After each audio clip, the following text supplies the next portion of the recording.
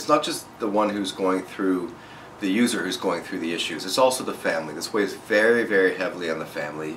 A lot of the times they don't know what to do, they're completely without knowledge, and the most important thing is to gain knowledge. Knowledge is powerful in this situation.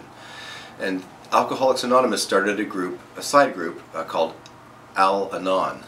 And that basically means it's for family members of a recovering alcoholic, where the family members can meet in a group as opposed to the alcoholics, which have their own Alcoholics Anonymous group. So this is a different group, it's for family members only, not the alcoholic themselves. So this is extended on to not just alcohol, but to other drugs of abuse, things like for Narcotics Anonymous, for Cocaine's Anonymous. There are Al-Anon groups, that's spelled A-L-A-N-O-N. These groups are for the families, and this is a very valuable tool to educate the family and empower them. So that's just one step of what the family can do. The family can also learn about the addiction by doing online research, by seeking advice from others who've been through it themselves, other family members. A lot of this information is available online.